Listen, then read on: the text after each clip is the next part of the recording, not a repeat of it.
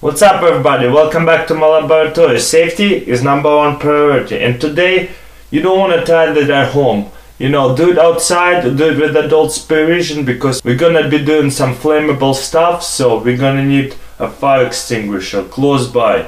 And guess what kind of flammable stuff we're gonna be doing? Just a cornstarch.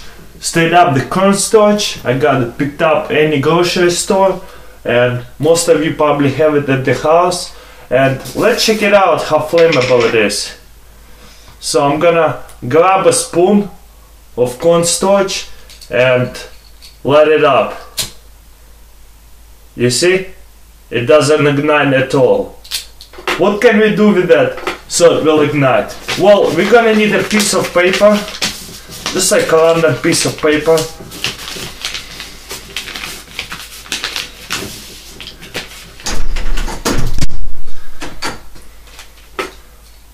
And then you're gonna light it up. Light it up and put the cornstarch in your mouth and blow on it. Alright, I'm gonna do it again and turn off the light. Let's see what happens. First I'm gonna light this thing up, the torch.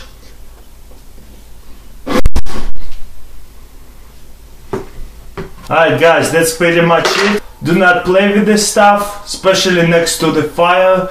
Like if you have a gas stove, do not throw it on top of it, because you're gonna have huge fireball.